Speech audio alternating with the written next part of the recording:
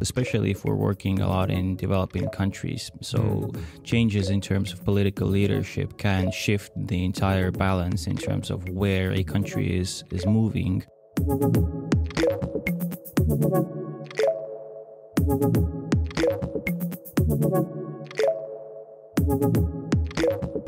Welcome to this podcast created by the e-Estonia Briefing Center. In this series, we invite some of the most influential people in politics and business to discuss all angles of digitalization in Estonia and the world, from past learnings to current challenges and future plans. So take a seat, pour yourself a glass of your favorite drink, and enjoy the art of digitalization.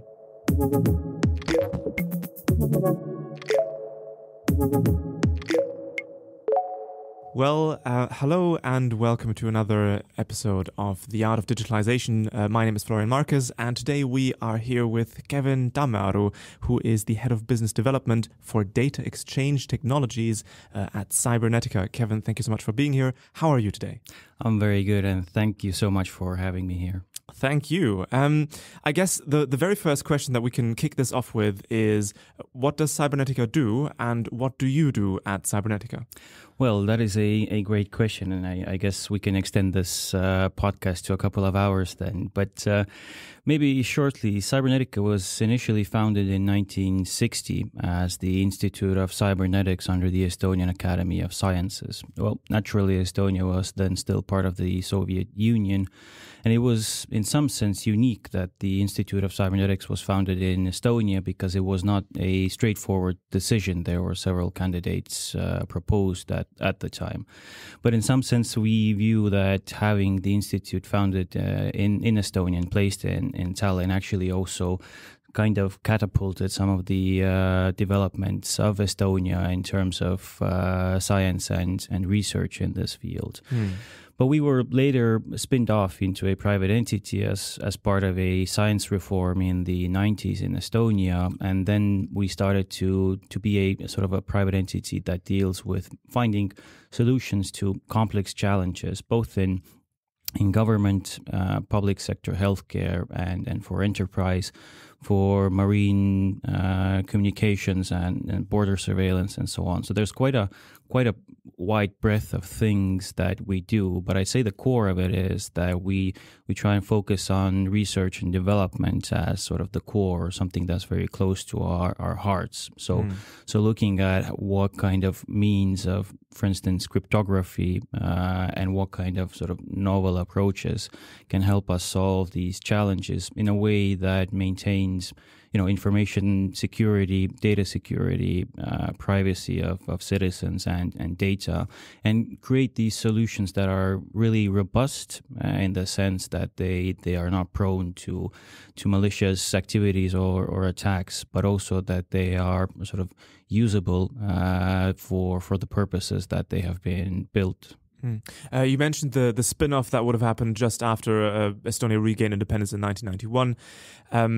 What has Cybernetica done in Estonia, so sort of for the Estonian government space, and what is it taking abroad afterwards? Well, that's a good question. I'd say the most evident or visible thing that we have done perhaps is related to the X-Road, or which is known as the Interoperability and Secure Data Exchange Framework or model in Estonia. And this is something that we were the main thinkers behind already beginning in the 2000s or even in the late 90s. In some sense, I'm sure the listeners know quite a bit about X-Road. It's in a way, it's more an innovation of combining existing technologies in a novel way for a certain type of governance based on distributed architecture and based on the fact that you have independent stakeholders with their own mandate, legal mandate, policy mandate, and their own organizational boundaries. But in an ecosystem like in public sector, they need to communicate with each other and exchange data quite intensively and on a regular basis. So this is something that we approached by combining things like timestamping, public key infrastructure, cryptography, digital signatures, and so on. So pooling together different areas where we have actually been innovators and researchers in for quite a long time, and making that sort of combination really something that targets complex challenges in governance. So that's perhaps one area. But then there are these foundational pieces that we work on, such as digital identity. Again, since the early 2000s, we worked on the first ID card pilots in Estonia, and throughout the years have been partners for the Estonian state in these sort of really complex challenges around cryptography. For decades now. For decades, yeah absolutely. And of course, well, today, as an example, the smart ID solution in Estonia and used in the Baltic countries is based on the underlying technology of split key, which is sort of a tokenless digital identity, or a solution that doesn't require any hardware security or any sort of security on the user side. If you think about ID cards or mobile ID, they carry physical like chips. On the ID card, you have the chip, and the SIM card in some sense is a chip. Split key does not require these kind of hardware solutions on the user side besides their smartphone in some sense. Yeah, so just for the non-Baltic listeners, Smart ID is the application both for iOS and Android that can be used across the 3 states, and as you said, is based on split key. How do you fit into Cybernetica? What do you do? Well, I do quite a few things, but perhaps my main area of work is related to secure data exchange and interoperability, and to more broadly from that, digital transformation of both public sector and also enterprise companies. So we look at how to perhaps redesign how these entities and organizations and largely ecosystems work together. So we have found that the Estonian sort of model, or the model for interoperability and secure data exchange based on a distributed architecture, is something that's really based on really universal principles for information security, for governance, and these can be widely adopted in different settings, different domains, different sectors, such as, well, of course, starting from public sector and government in Estonia, but also to healthcare, to insurance as an example, perhaps even banking and wider enterprise use cases. Yeah. So that's what I do in sort of a concise form. But in essence, my work is really about working with government sort of leaders for digital transformation, and also private sector leaders all over the world, in Africa, in Asia, and in the Americas, to help them understand how to build their sort of digital transformation strategies and action plans, and how to actually make that happen in a feasible way that is forward-looking and can sustain their future needs. What is overall, it's no doubt a very rewarding job. What is the most frustrating and what is the most gratifying part of your work?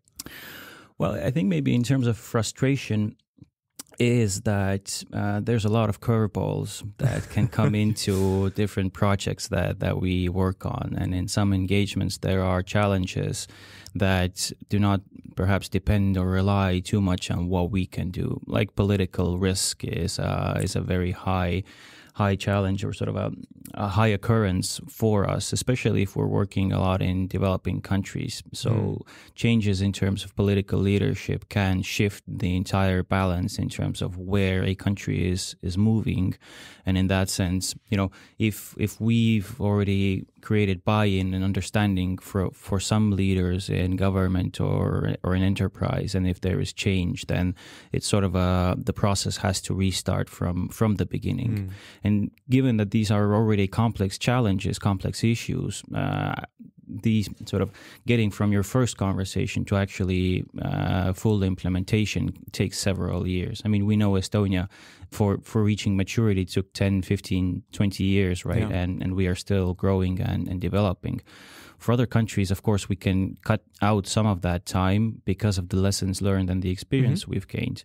But it's sort of inevitable that it still takes time for people to get on board, to change their minds about how they do things today, but also that you have so many different stakeholders that all have to buy into this because they have existing strategies, their own plans, their own ambitions, and so on. So it has to fit with their thinking and their objectives. So in terms of the biggest downside, I'd say is perhaps political risk and having these curveballs come in that we can't control that in any you way. Shouldn't have any influence on, because if Cybernetica could change governments, that would be a whole other topic, I think. But about the most gratifying side as well. Well, and then the most gratifying side, I'd say, in some sense, is the flip side of the biggest challenge is the people that we get to work with and experience so many different cultures around the world. I mean, the ability to travel to places like, I don't know, Senegal, Cote d'Ivoire, Rwanda, Namibia, Ethiopia, to the Philippines, to Japan, America, and so on. Latvia, perhaps. A lot of these places have their own unique characteristics, and what we found is, principles of information security are relatively universal around the world in democratic countries, of course. But the culture and the political dynamics are very different in every country, and that is very unique to all of the governments and the enterprise that we work with, and I think that is really rewarding, just to broaden our minds as well, not only in terms of the technology landscape, but to understand humankind in some sense. You just mentioned democratic countries. There are sort of two questions that are connected to one another. Number one, how does Cybernetica approach their client base? Do you have certain rules that you've set yourselves, like some kinds of countries that you would not work with for ideological reasons? And number two, connected to that, are there certain target markets that you're looking for in particular right now? So I'd say the simplest approach for us is following the guidelines or sort of suggestions of the Estonian Ministry of Foreign Affairs. And that's what we go by. And usually when we have doubts, then we also consult with the Ministry of Foreign Affairs whether it makes sense for us to work with these partners. And I say with these principles are universal for democratic countries in the sense that they, build on principles like distribution of powers for the legislature, for the justice, for the executive. But even more so within the executive, you also need to have distribution of powers so that it would not be all centralized in one single location. But in that sense, we see that the projects and the solutions that we work on are in some sense tools of democracy, that they bring, information security, privacy by design solutions so that the citizen in the end becomes more protected. And that, I'd say, is the ground for us of where we start from. And in terms of what we are looking for or what kind of regions we are targeting, I'd say today our breadth is quite deep in Africa already. So we have quite a few projects in Western Africa and are expanding also to the rest of the continent. And naturally in Asian countries, this is an area where we are more and more getting a foothold. But perhaps the area that we're looking to target even more in the future is the Americas and the United States in particular, as that is a very sort of interesting territory or sort of interesting domain for us, but not only for public sector, but also for private sector use cases and for enterprise use cases, in the sense that a lot of these best practices in governance, and again in information security, as I've said, they're relatively universal. And if you have independent stakeholders in these sort of value chains or ecosystems that need to communicate, then it does make sense, at least in our view, of course, to implement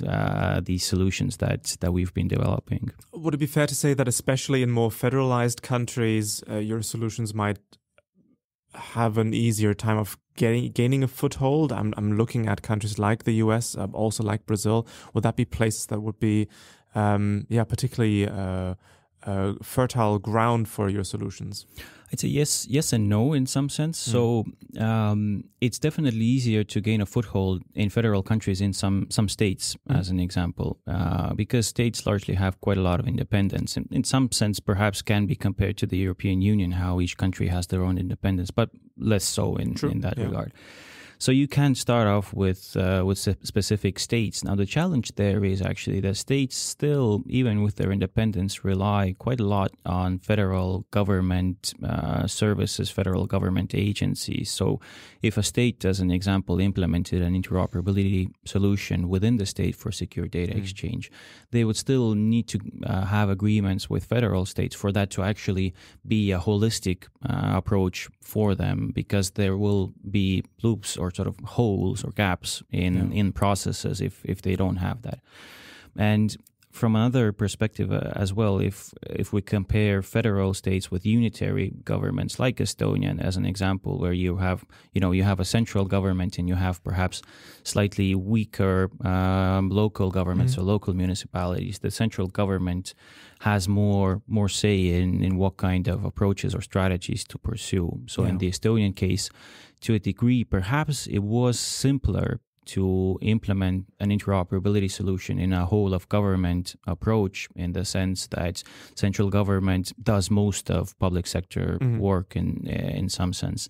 And in federal countries, the federal level perhaps does not carry that kind of weight. They can, of course, pursue policy measures, but in terms of implementation and having an implementation body that does this, that perhaps is not feasible. More and distributed. And that's what we see as well is that in countries like the United States, in the sort of opportunities that we pursue, we're not looking at creating the type of solutions that take over the entire country, but rather perhaps sections, states, larger municipalities, or some federal agencies, and start there.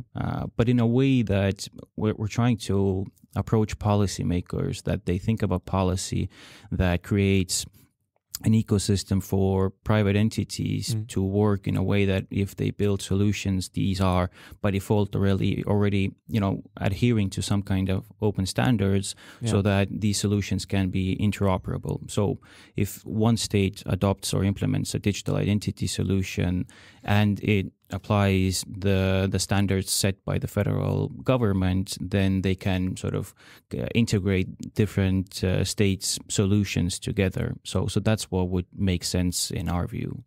I think it's fair to say that those federal states really lend themselves to, number one, pilot projects just to see if something works, and that could then be adopted by other states that might be interested. Or, as you said, at least to have this baseline interoperability, so that it can also work together with other solutions should they arise across the country. I think that's fair to say. Could you maybe give us some examples, some projects that you've been working on, be it in the Americas or in Africa? Sure. So from Africa, perhaps I can bring out an example from Benin, which is in Western Africa, sort of the home country of voodoo religion. And there we've been working on implementing a nationwide interoperability and secure data exchange solution together with a citizen portal that sort of comprises different services targeted for citizens and acts as a one-stop shop for them. And this has been really interesting for us to see some of the challenges that come along with working in countries that perhaps do not have very developed markets in terms of ICT and also the skills perhaps, but also in terms of what you see that can be achieved if you have really strong political will. Because there in Benin, we've seen that the minister that is responsible for these areas has been actually actually following these developments and keeping a close eye on what's happening, and actually pressing both us, the companies implementing this, but also the government agencies behind this to focus on actual impact, not just implementing or not installing software and putting servers into a rack. But the end question is, what changed after this? Did someone get a better service? Did some service become available that wasn't available before? So this is really interesting for us, and it's always a pleasure to work with governments where you have this kind of sort of really strong political will and people that put their hearts into it and actually try and bring this impact forward. What stands out to me with that example is that it's exactly not just about the back end, but also the front end, the sort of the customer facing or citizen facing solutions. Can you give us a rough idea about the time frame that it took for this kind of development implementation with pretty strong political support? I'd say it took us maybe about 2 years or so. And well, this work in Benin is still ongoing, but I'd say 2 years perhaps is feasible. Yeah. Any examples from the Americas sides, perhaps? Sure. So in the Americas, we're working with quite a few actually Caribbean islands. So the Bahamas is an example, and so we work in different partnership settings, right?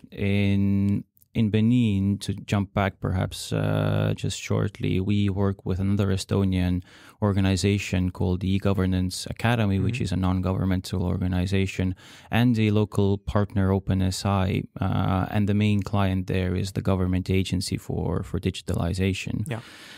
But we have different approaches to partnerships and our work. So as an example, in the Bahamas, we work with a company called Cloud Carib, and in some situations, these partners take a more leading role in projects. And this perhaps is an example in the Bahamas where this company had quite a lot of strong understanding of the underlying technologies and was actually able to work more closely and more independently with the Bahamas government. So we were actually in some sense in a more laid-back position, providing them with the knowledge transfer and the insights that we have gained and of course the core solution. But eventually they were the ones that were able to implement this and grow together with the government.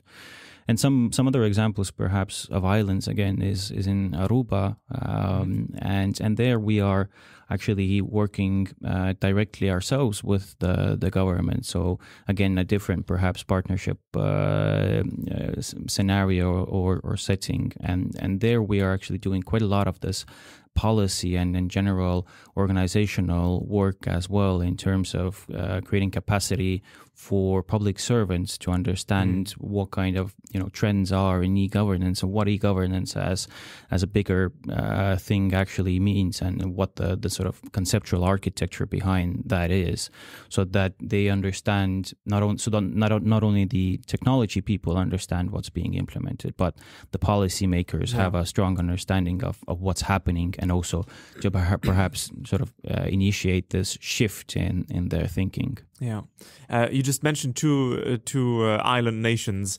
and I was wondering, is there any scope in the future for interoperability across different Caribbean islands? I mean, when we think about, yes, we've got the European Union, we also have CARICOM in that region. Would that be within the scope of future projects potentially? Absolutely. So this is something that we've been discussing internally and with those island nations as well already, is that, there's a lot of economic incentives for them to actually have this kind of federated community or federated ecosystem that, data can move freely across these islands in terms of tourism, and today especially as well in times of COVID and a global pandemic, they're trying to perhaps look at creating a travel bubble in some sense, but you need to have this kind of trusted data exchange for that to be feasible. And this is something that we're definitely pursuing. Hopefully, in the coming years, that will be possible as well. And that depends on some sort of issues or points. One of them is a question of legislation or policy in some sense, that naturally the interoperability solution that we work on can be federated in the sense that one political union or entity like a government or a state can have their own sort of instance or installation of that solution, and another political entity can have another installation of that solution, and they can federate it together. And this makes sense in situations where you have a lot of legal boundaries between these territories. In some cases, it might also be feasible to create a joint installation and a jointly operated and managed installation, so that you don't have to rebuild all of these sort of different components for each of the islands separately, but perhaps simply use a common sort of leadership or organizational structure for managing this, and simply then be able to connect to all the different organizations and entities that you need to connect. It sounds certainly like this would be, first of all, good for some financial savings, but also if you are neighboring nations anyway, and there is quite a big incentive for e-health data exchange or general migrational data exchange. There would be a lot of good reasons to have this shared model. What interests me as well is how your personal interests and how your sort of personal development, education, career, how all of that led you to your position at Cybernetica. Can you tell us more about that? Absolutely. And in some sense, I've thought about it myself. And to me, it's a bit interesting because I never thought I would end up in technology or actually in not just technology, but somewhere where, we're working on really core challenges in technology like cryptography, attack trees, timestamping, and so on. But what perhaps led me to this was that I've always been interested in governance, in politics, and how public sector works and actually is able to deliver services and a better life, to put it simply, to citizens and to their people. So I studied public administration and political sciences in Caltech, and later I studied strategic communication in Tallinn University as well. And these perhaps together made or created a combination that sort of helped me understand the political and the policy aspects of governance and also of technology. And on the side, sort of I've learned about technology itself to understand what is possible and sort of what kind of means are feasible in terms of implementing that for governance. And today I'm actually a fellow in SIPA, in the Center for European Policy Analysis, as well in their Transatlantic Leadership Program. And I'm doing research at the moment on actually how to implement or how to bring these best practices from Estonia over to the United States. So SIPA is a transatlantic think tank working or based in DC in Washington. And usually SIPA works on advising these transatlantic issues and bridging the gap and finding common ground between these two territories. And I am looking at bridging a gap in e-governance in some sense, A virtual gap. A virtual gap. Yeah. So I'm looking at two key areas actually, in some sense, the foundational pieces in e-governance that we view as interoperability and secure data exchange as the one, and secure authentication and digital signatures as the second one. So again, really simply to exchange data between agencies and create capabilities for citizens to access services in a secure way online. And so I'm looking at how to bring this experience and perspective from Estonia, which is a unitary government, to a federal state much larger than Estonia, of course, and completely different in terms of how governance operates. In some sense, completely different because still a democratic state, but simply a federal one. So there are more layers and perhaps more complexity, because the more people you have in a machine, the more complexity you have there as well. Absolutely. I can certainly relate to that, being a political scientist myself and then having found out about or discovered e-government for myself at a later stage. It's a very relatable story. One last question that goes back to your childhood, perhaps. When I moved to Estonia, I was in my mid-20s, and I all of a sudden realized, like, wow, the digitalization in Estonia works completely differently than in other countries. As a kid, as a teenager, as a young student, were you already aware of how special e-government services in Estonia are? Did you assume that it's the same in the rest of the world, or did you already have that feeling that it is something different? So for a long while, actually, I had no understanding of that, because in some sense, the younger you are, the less interaction you have with government or public services as well. Hopefully, yes. Yeah. Most of this is, done by your parents. So in terms of public services, what you experience perhaps is some kind of healthcare procedures, education as an example. And in terms of education, of course, we had e-school quite early on. And that was a sort of a revolutionary in that sense for us, because, not having to carry around your like notebook or diary to get grades in that and so on. So that was quite a big shift growing up. But I grew up in a small town in northeast of Estonia called Kiviõli, which is sort of an industrial town. And when I moved to Tallinn for university, perhaps then that was when I started to understand more about what kind of developments Estonia has gone through. And the more I started traveling Europe, actually, initially with as part of some of my sort of political science and politics interests, then I started understanding how different we are actually compared to not only developing countries, but other much more developed industrial countries. nations. Yeah, exactly. Absolutely. Kevin, sadly, this is all we have time for today. But thank you so much for this lovely conversation. I hope that you guys at home also enjoyed it. Thank you very much for being with us. And to all the listeners, please stay tuned for the next episode of The Art of Digitalisation.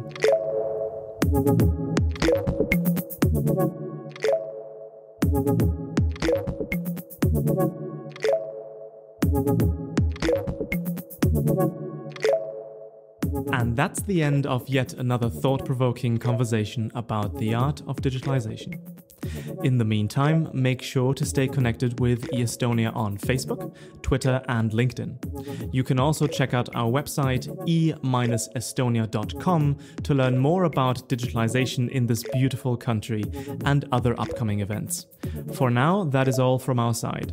Stay tuned for our next podcast episode and have a great day. Thank you.